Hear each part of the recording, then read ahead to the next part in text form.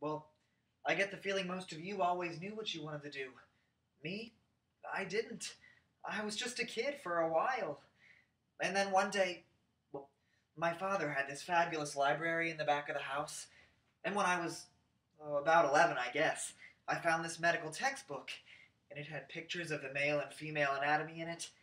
I guess I found that pretty interesting. I used to read that book a lot. Then from that book, I diagnosed my own appendicitis.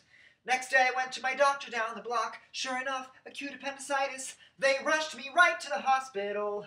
Well, I figured this book would cover everything the rest of my life.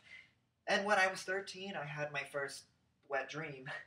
So I went straight to the book. Milky discharge, milky discharge, milky discharge. Gonorrhea? Well, I was in shock. I mean, gonorrhea? Well, before I'd even started, I was terrified. And I couldn't tell my mother I had gonorrhea. So the book said to drink a lot of water. No, it said take penicillin and strepto something or other, but I couldn't do anything about that unless I told somebody. So all I could do was drink the water, and I drank like 20 glasses a day for 3 weeks. I almost drowned. And finally I went to the confession and told the priest that I had gonorrhea. And he was in shock too.